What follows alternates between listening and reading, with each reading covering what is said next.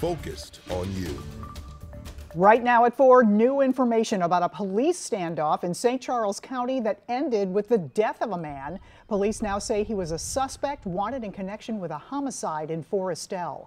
Thanks for being here at 4. I'm Kay Quinn. Brent Solomon is on assignment. It all started when St. Charles County Police discovered a woman's body in a tractor trailer in Forestell.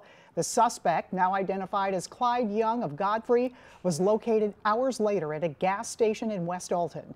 5 on your side, Diamond Palmer is there. Diamond, you have new information for us?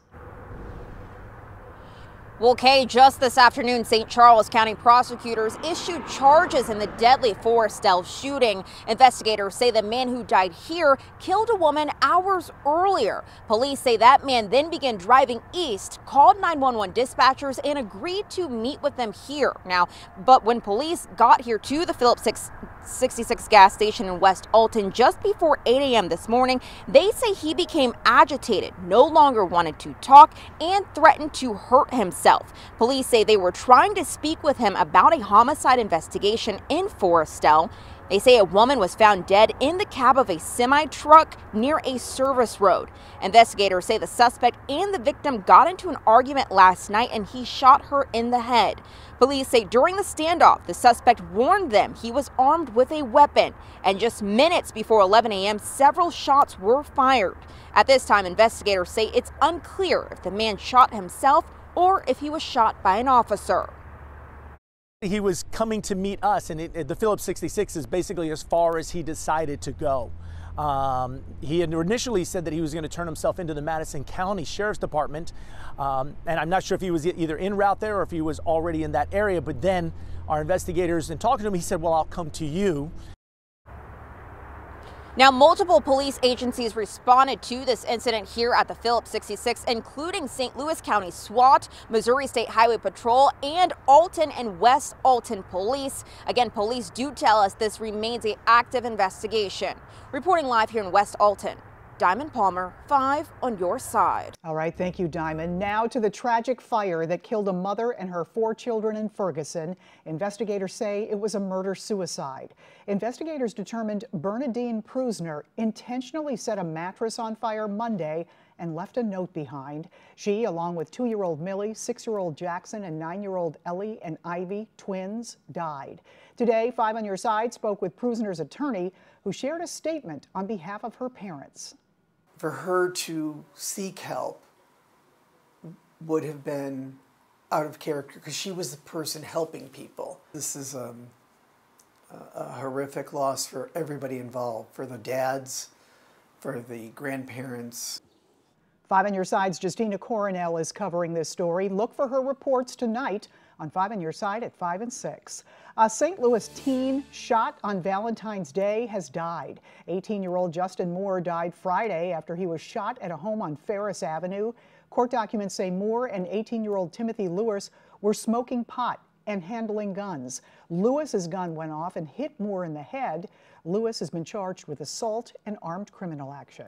The woman who died in a hit and run in North St. Louis County has been identified. Police say Maria Moore was crossing Halls Ferry Road Tuesday night when she was hit by a car. She died at a hospital. The driver, Alexandria Coleman, took off but later returned.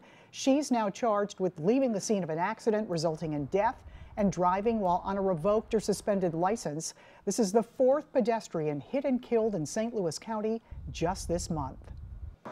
Right now, a Chesterfield man is recovering after his home caught fire overnight. The fire sparked just before 2 this morning on Church Road near Strecker Road. The Monarch Fire Marshal tells us the victim was taken to a hospital for smoke inhalation. The home suffered significant damage. A cause is still under investigation. Well, a nice mix of sun and clouds today, and once again, unseasonably warm for February. No complaints here. Chief Meteorologist Scott Connell joins us with the Weather First forecast. Yeah, we're staying well above freezing once again. We did have some scattered showers and thunderstorms develop east and southeast of St. Louis. through the course of the day, but during the day, the metro area has remained pretty much on the dry side with just waves of thicker cloud cover drifting through as that cold front has now pressed on to the south of St. Louis. We still have some clouds to get through this evening. In fact, a few sprinkles still well to the north of St. Louis. That's a lookout in St. Charles right now. Here is your weather first Doppler radar. The thing that stands out, all that lightning down to our south. Yes, it's been rather noisy here with these stronger thunderstorms going across parts of Reynolds, Iron, southern Madison County. Now, the severe thunderstorms are in that area approaching Cape Girardeau. So they're well to the south of us and out of the 5 on your side area. There are a few lighter showers and spritzes coming in towards Cyrene and Eolia right now and heading into northern portions of Calhoun County to the north of St. Louis. Otherwise, it's pretty quiet around the area. Temperatures remaining in the 60s right now. Will drop into the 50s this evening, Kay. All right, thank you, Scott. Right now, cell phone service on multiple networks nationwide has been restored, but tens of thousands of customers coast to coast woke up to find error messages, meaning no calls, no texts, no ability to dial 911. Laura Aguirre reports on the search for why it all happened. Downdetector.com was a popular website across the country Thursday as it monitored a widespread national outage impacting a number of wireless carriers, with the most occurring on AT&T's network. Some users report waking up to SOS messages. Others had no connection at all, no ability to make calls, send or receive texts, and in several southeastern states on the AT&T network, 911 service was temporarily unavailable over the past 2 days. The company telling CNN it was working urgently throughout the day to restore service to its customers, encouraging them to use Wi-Fi calling until then. The highest number of AT&T outages were reported across the Midwest, Southeast, and in Texas, according to Downdetector.com. Customers also reported some outages on other major carriers like T-Mobile and Verizon. Although T-Mobile tells CNN they did not experience an outage and are operating normally. But at one point Thursday morning, Downdetector.com showed just under 2,000 outages reported on T-Mobile's network. Verizon also said it was operating normally after peaking at just over 4,000 outages in the morning. As for the why it happened, a wireless industry source says for now, there's no indication that it was a cyber attack or other malicious activity.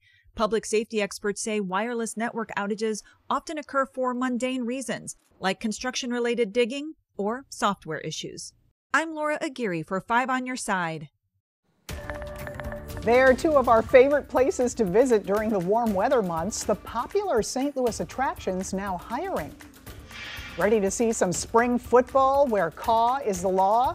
When you can score single game tickets to the St. Louis Battlehawks.